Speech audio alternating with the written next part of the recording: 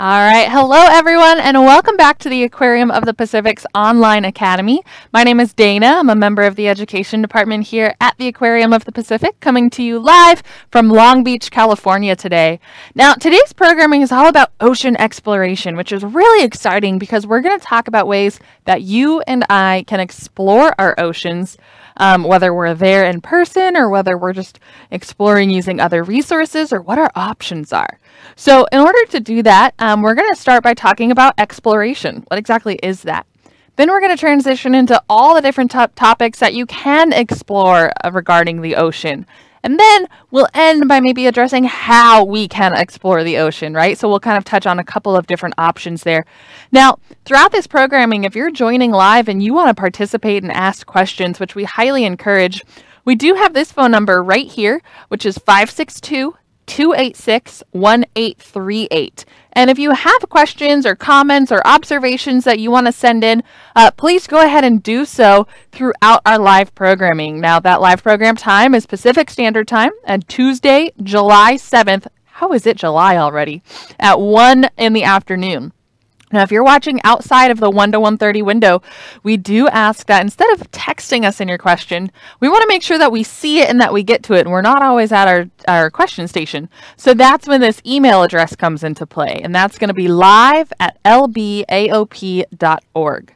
All right, everyone. So now that that's out of the way, do remember that texting rates apply. So you want to make sure that you have adult permission before joining us and sending in your questions or observations. Otherwise, let's get started. So what exactly does it mean to explore something? What do you think? I know normally when we teach our ocean exploration class, we're talking about deep sea exploration and, how did we discover about our deep sea. But like I said, today we're focusing about you and I. So when you hear the word explorer, what do you think about? Yeah, think about making observations, looking around, right? We always talk about exploring with our eyes. We can look at things. But are there other ways to explore without using your eyes? Can you explore with sound? Okay, close your eyes. Be really quiet. Let's just listen for a moment. What do you notice about your surrounding area just by listening? I'll tell you what, I hear the lorikeets. So I know that this door is open, the next door is open, and the door to the outside is open because I can hear the lorikeets outside. Now, the Aquarium of the Pacific is open right now, just in our outdoor areas, and our lorikeets are one of those areas. So there's guests out there exploring them with their eyes. We're just listening. What else can we listen for?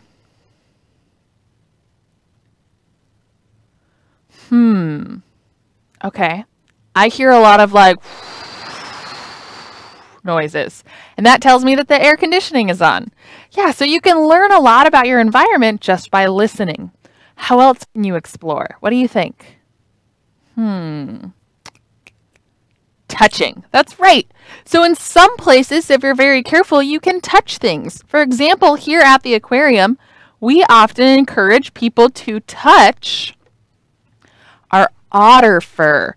right here with the back of your hand so that the oils on your skin don't mess with it. You can feel what that looks like. Now, as I feel this, I notice that it's really, really soft. And that softness can actually tell me that it's a really thick fur. In fact, sea otter fur is the thickest fur of all of our animals. And so just by touching it, oh, there's a great picture of one. So that's one of our southern sea otters there.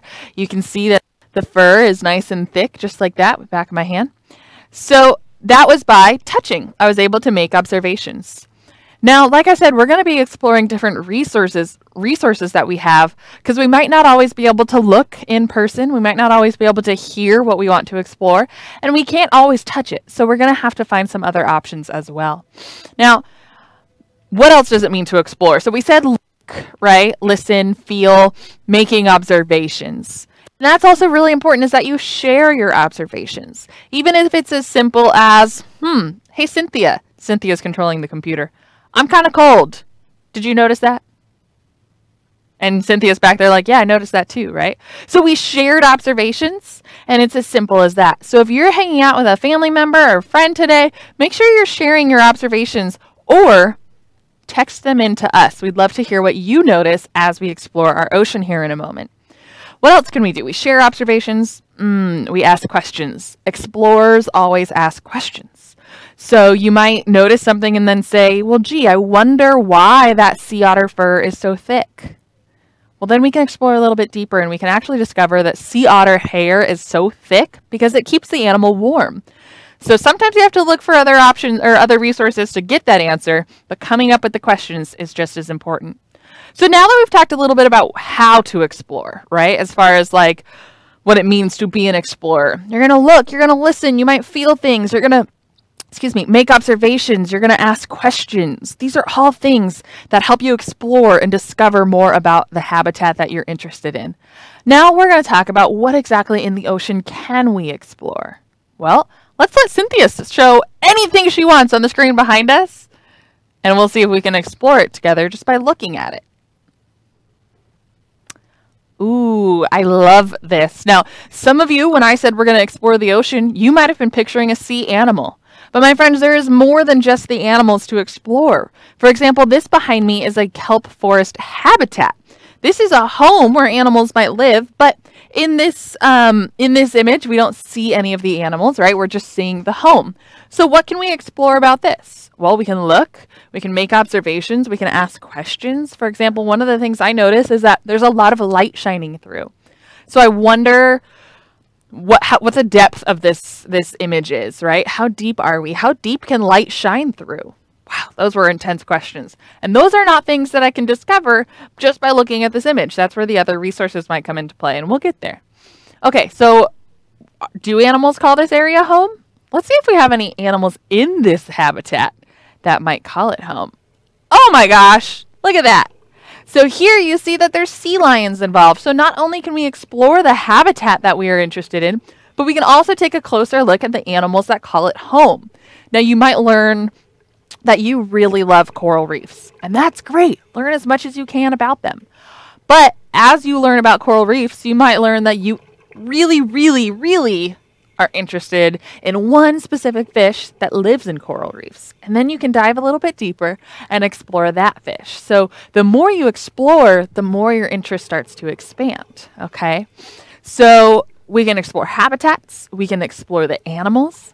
Can you all think of anything else about the ocean that we can explore? What about the chemistry of the water? I know that's kind of intense, but you can check out the salinity. You can discover how salty water is versus fresh water, right? Maybe you can look at the temperature. Well, in a tide pool habitat, which is right along the coastline, is the temperature in that pool hot or cold? That's something you can explore and discover, right? So these are all really great options that you can look a little bit more. Ooh, you can study the waves, right? You can ask questions about the waves. How often do waves come and hit our shore? Well, there's actually buoys in the ocean that tell us that information. So there's a lot we can discover. You just have to find what interests you. Now, for the next 20 minutes or so, we're actually going to chat about how you and I can explore our oceans. And we're going to start right where you are right now. So look down. Look next to you. Is there an ocean nearby? No? That's okay. So remember I said that sometimes we don't have the opportunity to be there in person. We don't have the opportunity to look, listen, and feel. So instead, we have to explore other options. Now, this is where I want to introduce resources to you, right? So just sitting where you are right now, you can look around and see what resources do you have. Do you have someone else in the room? There you go. That's a resource to explore. You can ask questions and bounce ideas off of each other. Do you have a computer? Or do you have a library that you can go to? Those are also resources that you can explore the oceans with. I encourage you all to watch documentaries, to read books, to remember that fish that you wanted to learn more about in the coral reef and look it up, right?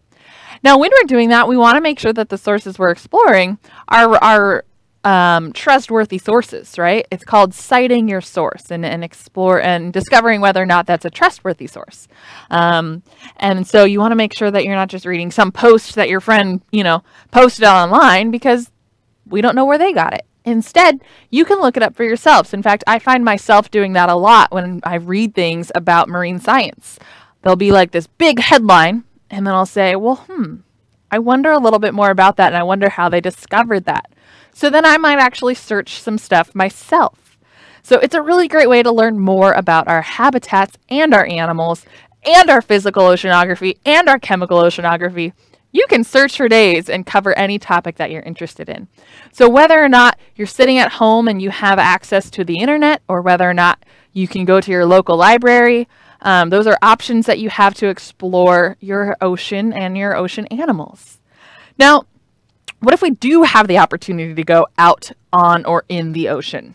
I know in a lot of our ocean exploration programs, we talked about the big boats and research vessels and ROVs, right? Remotely operated vehicles, which again are great, but you know what that takes a lot of? Time and money, which we don't always have. So instead, we're going to look for options that can just get you out of your house and out onto the beach or onto the shoreline, maybe even in the water. And we can find some ways that you and I, without a research vessel and an ROV, can explore our oceans. So let's think about it. We have one habitat in particular that's really easy to explore, and it's called a tide pool habitat. Cynthia, if you can bring up a tide pool kind of habitat for us to check out. Ooh, it looks like we're getting some questions. No. All right. So let's check out the tide pool habitat. Ooh, perfect. Let's go ahead and watch this video for a moment. Let's explore together, just you and me. So what do we notice about this video? About this habitat, I should say? Oh, okay. I noticed there's wave action down there. Yeah, definitely. Okay, what else do we notice? There's a lot of rock, right? There's water, there's pools. That's where the name tide pool comes from. I noticed that some of the pools are really small and some of them are a lot bigger. So I wonder if animals are distributed in certain ways. Like, would we find the same animals in these two pools? Or do you think they'd be different sizes, right? Those are all questions that we can now explore. So tide pools are areas that the beach and the ocean meet, okay? In rocky areas like this, that causes these shallow pools to form when the tide waters come in and out. Now, I like to think of the tide as a wave of water kind of traveling around our earth. And sometimes you're at the peak of the wave. Sometimes you're in the trough of the wave, or the low part. So sometimes the water's a little bit higher. Sometimes it's a little lower. And this is actually a low tide experience. Now at high tide, all of this rock might be covered.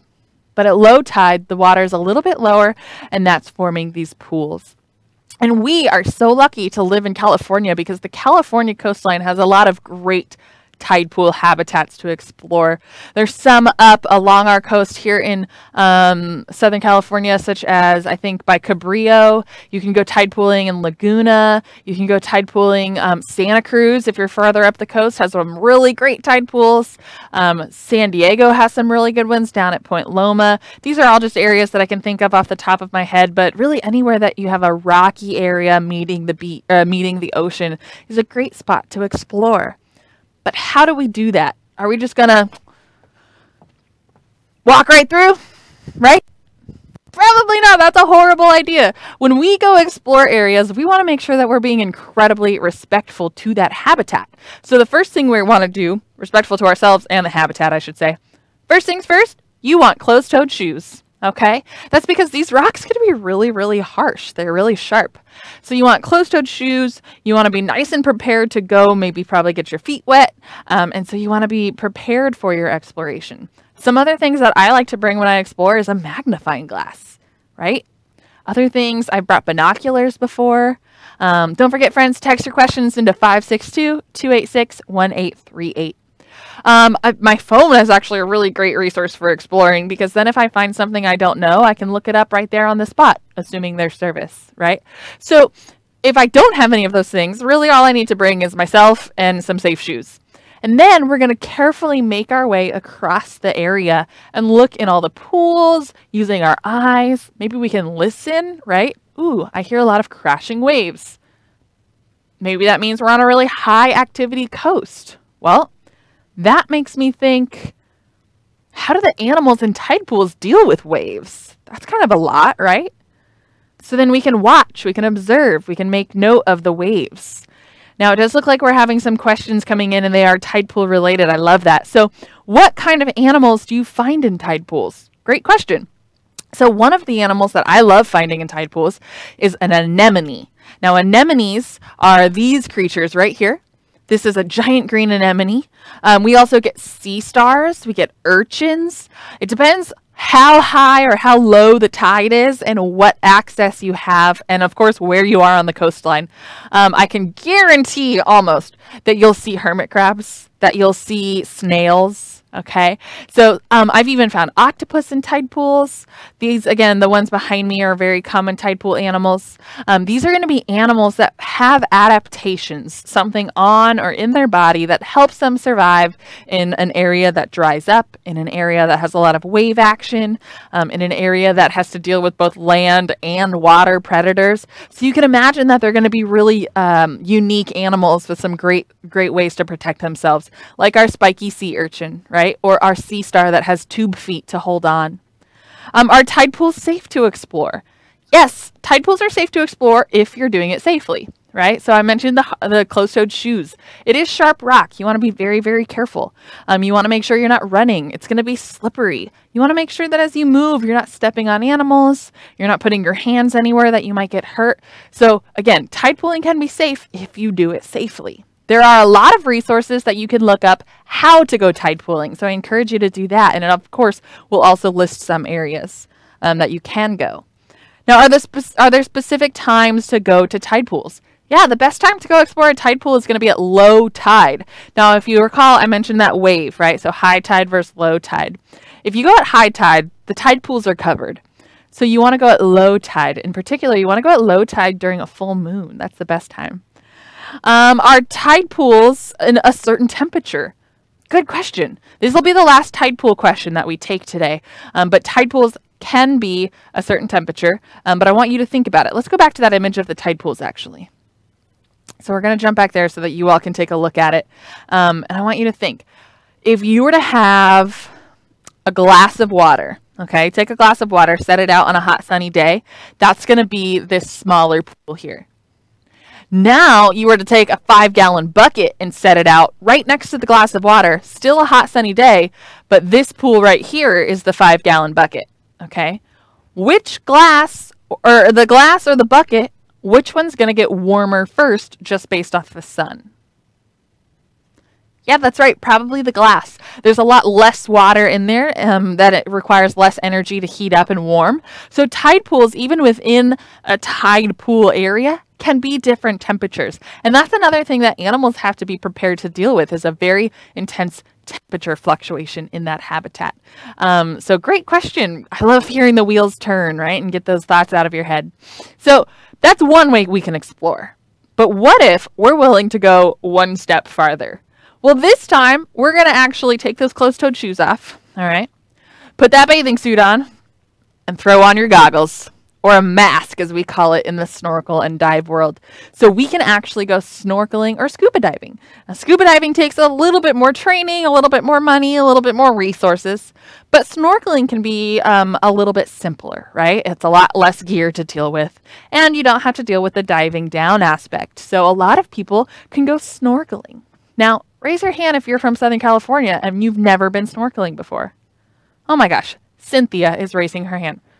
We're going to fix that. So a lot of us who grew up in California really forget to take advantage of the opportunities right here off our coastline by using our eyes and our ears and just exploring, right? So if that's something you're interested in, find a beach that has a great calm area. Now, again, it depends where you are. That can be all over the place. But one of my favorite places is down in San Diego. You can explore by getting in the water and looking around. In fact, do you have that sea lion video again? There are even, sometimes you might be like, well, if I'm snorkeling, like, what am I going to see, right? We've seen sea lions while snorkeling before because they're a very coastal animal. If you want to pull up some other coastal marine fish that we have here, we'll take a look at them as well. So you can see a lot of animals while snorkeling. A common habitat to snorkel, oh, hello, fish, is that kelp forest habitat that we were just looking at because we are very fortunate to have it here in California. This is the fish. Oh. This is a fish that you will, I would almost put money down that you would see if you were to go snorkeling here in Southern California. This is actually our state fish, our state marine fish. This is called the Garibaldi. Now, the Garibaldi is bright orange. It really stands out. It's really only about this big. Okay, I know as a fisherman that's like, it's this big, right? No, so my fingers are right next to my shirt. Okay, so it's about that big to give you kind of an idea.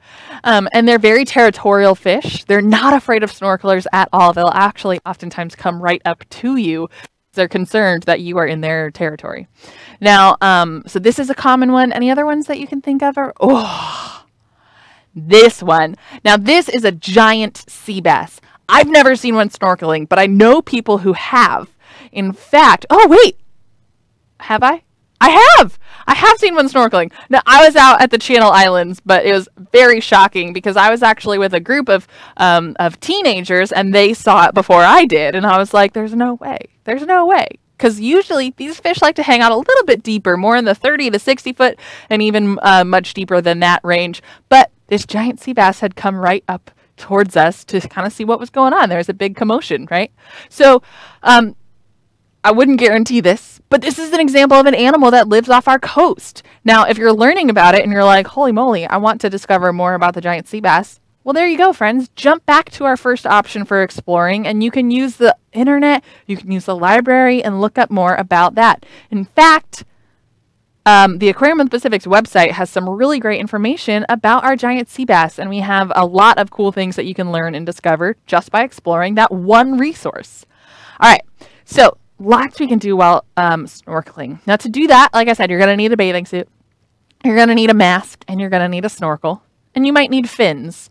Fins help us move through the water a little bit better. Even if you're a really good swimmer, the ocean has a lot of movement going on, right? It's actually called surge, and it can push you back and forth, and it's kind of going like this, just like that kelp was in the very beginning. And so there we go. We want to find a way to kind of push through that, right, without getting too exhausted. Now, like I said, if you're willing to take it one step deeper and you get the training and you get the certification and you get all the gear, you can always go scuba diving as well. In fact, that's me. In fact, as you're diving, you can get a little bit closer to some of our animals. You can get a little bit closer to some of our habitats, right? As a snorkeler, you're not going to be reaching a 60-foot habitat.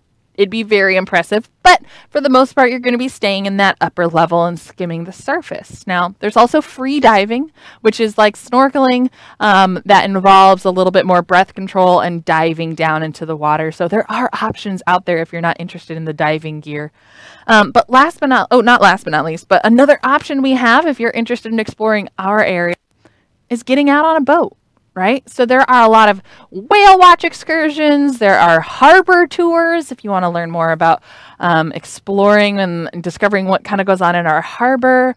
There's so many ways that you can get out and on and in the water without having to have that research boat like I talked about, right? All it takes to be an explorer is asking questions, making observations, maybe chatting with your neighbor and sharing those observations, right? So what we're going to do to end this is we're going to talk a little bit. Oh, actually, there's one more thing I want to touch on. Sorry there. Another way we can explore, I mentioned the ROVs or remotely operated vehicles before, but usually we think of a research boat, we think of a really big ROV. There's actually material online that can teach you how to make your own. Now, it's a lot. It's very technical, But if that's something that you're like, yeah, I understand computers, I understand electricity, I understand, technology and all of that stuff, you can actually learn to make your own. And I've played with one before, and I've driven it around a pool.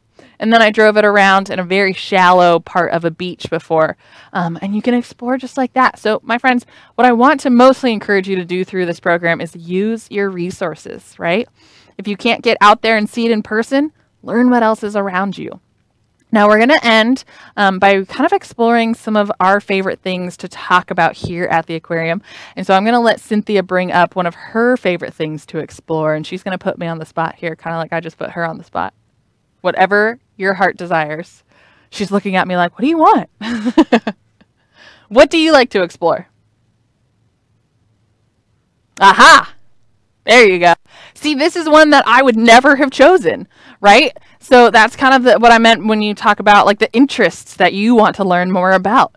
Now, this right here is called a crystal jelly. And I know a lot about some jellies, but I might have to learn more about others. So what I know about this jelly is they're pretty small. Okay. And like, right? Pretty tiny. And they actually have pretty long tentacles for their body size.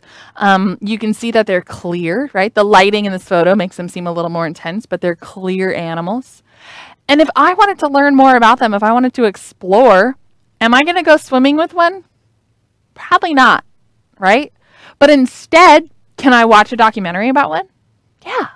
Can I look at the aquarium's website and learn a little bit more about one? Definitely, right? Are there other resources that I can do without having to get in or on the water to see one? In fact, for crystal jelly, correct me if I'm wrong, we'd have to travel to go see one, right? So sometimes we might be interested in an animal that's not nearby, and we'd have to learn a lot more about it just through reading and discussing it and watching videos and using those other resources, right, that I mentioned. For example, I know one of my favorite animals is the beluga, and they're not really around here, okay, except for last week. There was one. Yes, I said that. You heard that. There was a beluga spotted in San Diego last week. It was very weird. We're still learning a lot about it. But for the most part, I'd have to travel up north to really cold waters, and that's just not an option for me. So how do I learn and discover more about belugas? Well, I'm going to look at books. I'm going to look at our online resources. I'm going to ask questions, right? So it's all about figuring out what you are interested in. Now, are there any questions coming in out there? No questions coming in, but that's okay. So friends, we're going to be wrapping it up here in just a couple of minutes. But what I want to encourage you to do is find that thing that interests you. What do you want to know more about? What are you interested in discovering? What are you wondering about the ocean? Maybe Cynthia can throw up one more animal and we'll do another example.